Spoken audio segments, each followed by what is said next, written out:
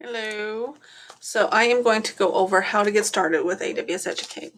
This is if you are a college or a high school student, because you do need a .edu account to indicate that you are a student still.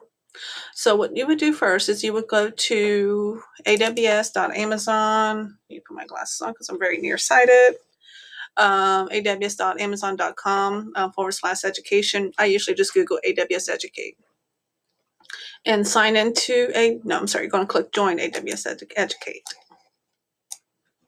And then you're going to indicate you're a student and you're going to put your school or institution name.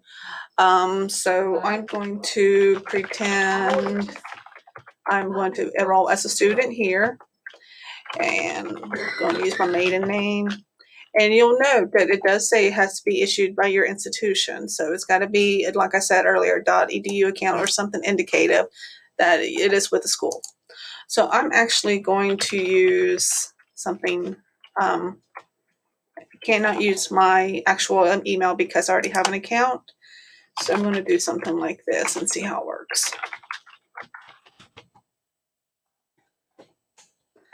And I'm going to put, say, graduate next year. And I'm going to put make it not seem like I'm very old, like I'm 40. Just going to put my son's birth year. And there's no promo code needed. Say you're not a robot. And you click next.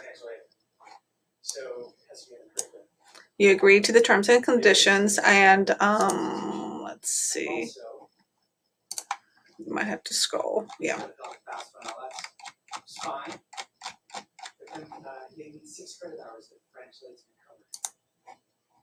Hit submit. Yeah. So then. And thanks. And that's pretty much it. That's how you start your application process for AWS Educate. If you have any questions, please let me know. See ya.